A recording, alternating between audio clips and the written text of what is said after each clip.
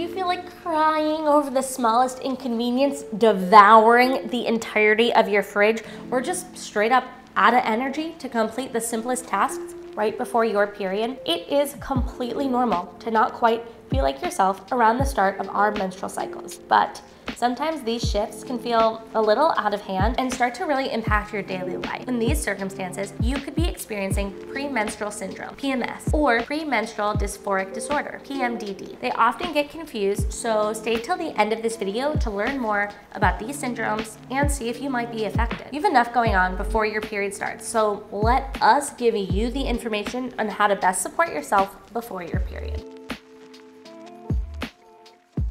Hi, I'm Cynthia, and welcome to Real Talk with Stix, where we cover all things sexual, vaginal, and reproductive health. Let's get back to PMS. 3 out of 4 menstruating women have experienced some form of a premenstrual syndrome. For that lucky 25% who bleed with no pain and no problem, this video might not be for you. But for the rest of us, let's chat. Before our periods, we can feel bloated. Our boobs can feel sore, and everyday tasks can leave us craving the bed or yet another salty snack. These are the noticeable symptoms of PMS, but PMS is caused by things that we don't notice. Yeah, I'm talking about hormones. The amount of hormones in our body changes through different phases of our menstrual cycle, and there's a huge change right before our periods start. PMS can also be caused by other chemical changes to our brains. With so much going on, I can see why our bodies need to snooze our alarms a few more times than usual right before our periods. PMDD is like the evil stepsister of PMS. PMDD is severe and sometimes completely debilitating. Both PMS and PMDD have physical and emotional symptoms, but people with PMDD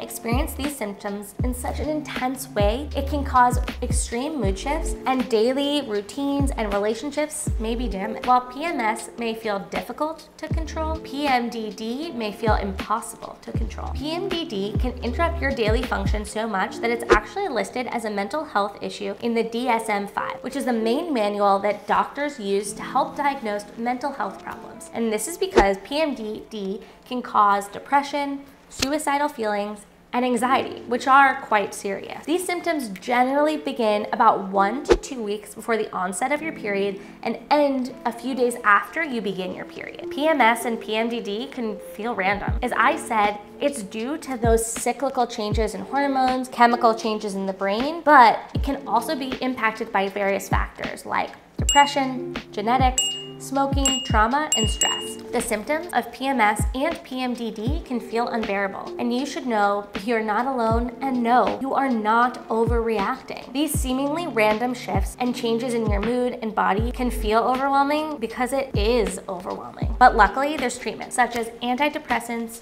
birth control pills, nutritional supplements, herbal remedies, diet and lifestyle changes, anti-inflammatory medication, and stress management. Besides pain management, it might be helpful to connect with other people who are experiencing the same symptoms of you. Sure, you might know a lot of people who get their periods, but seeing them bleed regularly without the same pain and symptoms can feel even more isolating. Seeking support, it's important. At Stix, we're here to support you with evidence-based information on our Real Talk blog and here on our YouTube channel. There's so much confusing and contradicting information online, so we're here to give you the best information in the easiest way possible. Many of us don't have access to great sex or health ed or information like this, so make sure to share this video with friends and family who you think would find it helpful. And besides information, we also have tools to help you learn more about your body and then how to best support it. We recommend tracking your ovulation cycle and checking your symptoms each day from ovulation until you actually have your period. This can help you know when you may begin to experience PMS symptoms